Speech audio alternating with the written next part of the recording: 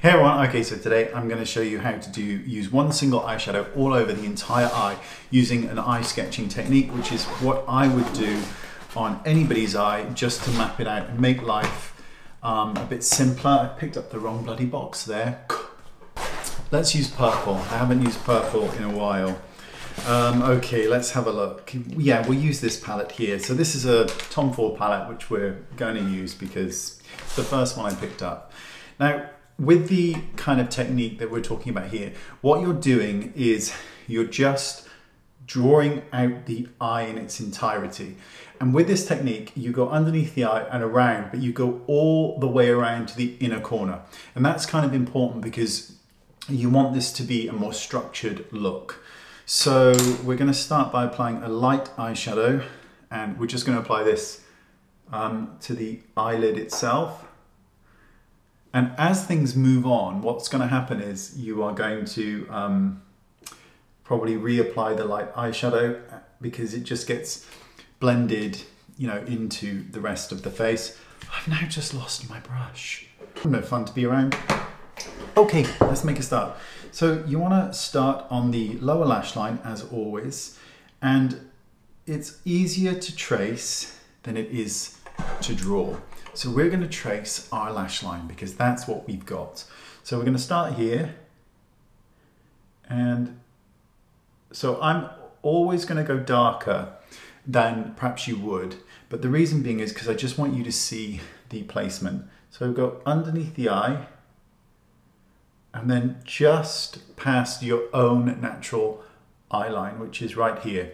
Now you're just going to go join it and wrap it around, but when you open your eye, you should barely be able to see it. It's really in the socket of the eye, and then go right the way in to this inner corner. So you're almost touching that tear duct. So it's this complete tracing of the color. So this is mapped out my eye. So it goes underneath the eye. Don't worry if it's rounded at the moment, we're gonna pull it out slightly, but it then goes right here and then it turns and comes right back in to that inner corner. Now we're gonna just soften it by blending it. So you wanna just take a blending brush or a crease brush and now very lightly just start to go over that. Now I always place two hands here because I'm old and my skin moves more than somebody who's in their 20s. So that's why I do that. It just stabilizes things for me. And you just want to soften this line. So you're blending it. And that's why we stuck to really close to the own eye in the crease, because if we already draw that line up here, by the time we blend, it's right the way up to the eyebrow. So there we go. Now this is the bit right here at the outside corner. We can now decide whether we want to keep it more rounded or whether we just want to just slightly bring it out, which is what we tend to do most of the time. Now, the only time you wouldn't bring the eye out, and it's entirely up to you, but if you have a very, very round eye, a really round, a true round eye, particularly if it's a large eye as well, bringing it out just looks so dramatic no matter what color you use. So it's always better to stick with your own eye shape. So this is based on my own eye shape. So my eye isn't particularly round, so you can see I've not gone round, I've more pulled it out. So now you've kind of got the shape. Now what we want to do is just darken the outside corner just a tiny bit more.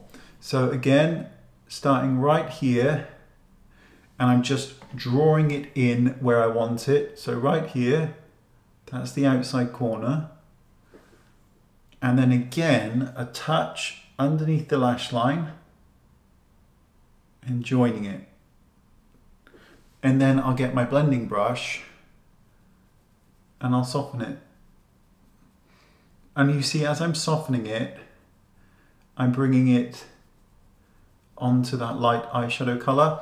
So there's this graduation from light all the way to dark. And you can see that I'm stopping here. I'm not bringing it in anymore. And again, just soften underneath. So now you get a choice of whether or not you want to deepen the lash line area. So we've got kind of two options here, right? So I'm just going to re-highlight this part of the eye. And let me just blend it slightly here.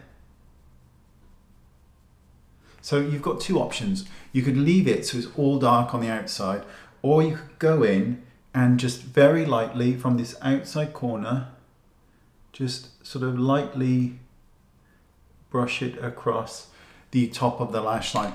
And that just tends to add a bit more balance to the eye.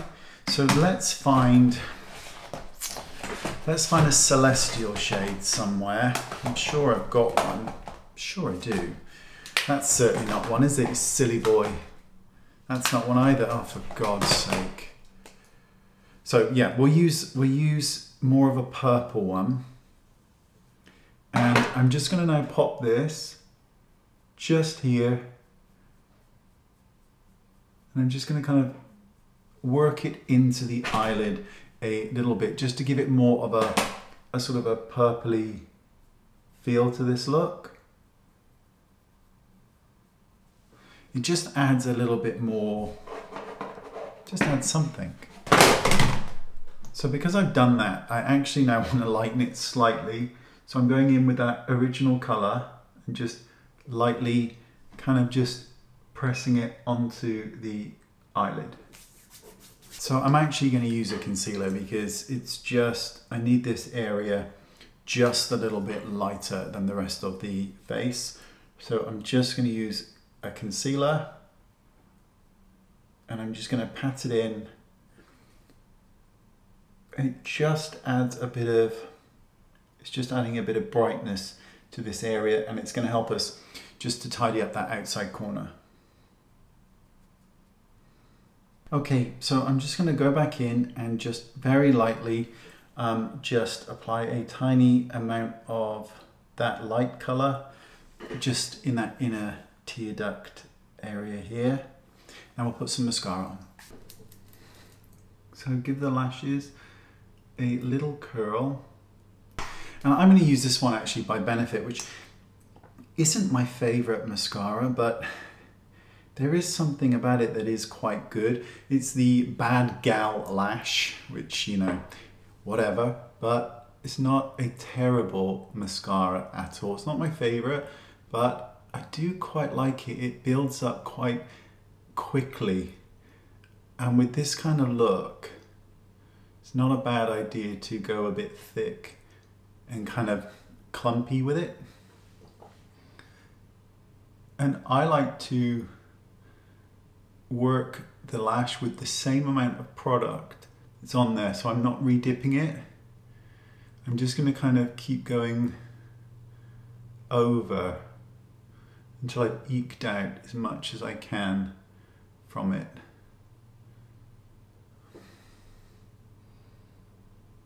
Now you don't have to, but I always think with this kind of look, it's always good to just darken the lash line area, you know, the waterline. I love it. I just love it. So going right in to that waterline, into the inner corner, just gives it this kind of really nice effect. And I then like to kind of just take it just slightly out as well, just to give it a kind of more lived in feel. And we'll finish the lashes and then we'll apply that to the upper waterline as well.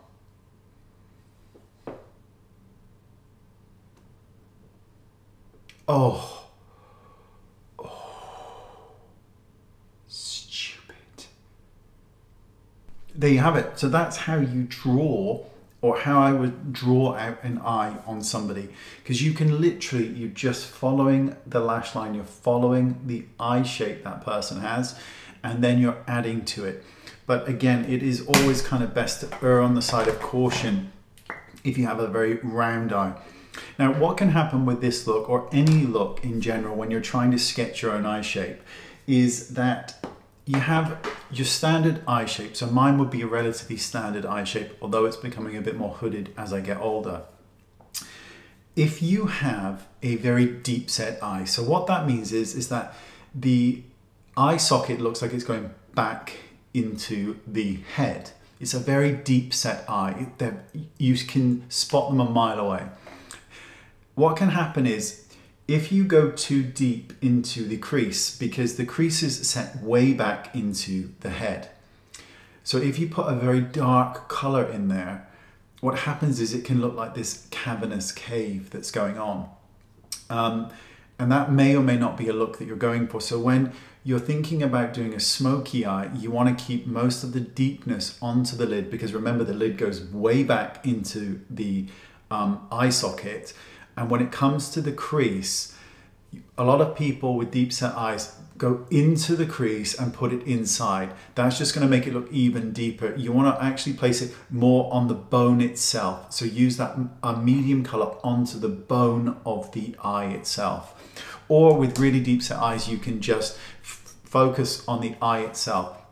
So you could do a light color because you've got a lot of space, you've got a lot of eye that's visible. So you could concentrate and use a light color on the inner corner, darker color on the outside corner, blend it in. You don't have to work on the crease at all. But there you go, that's the effect. We've used purple, which I'm really pleased with because I think purple is such a fun color to use. And yeah, there you go, absolutely splendid. Bloody splendid. Thanks for watching and I'll see you all soon, bye-bye.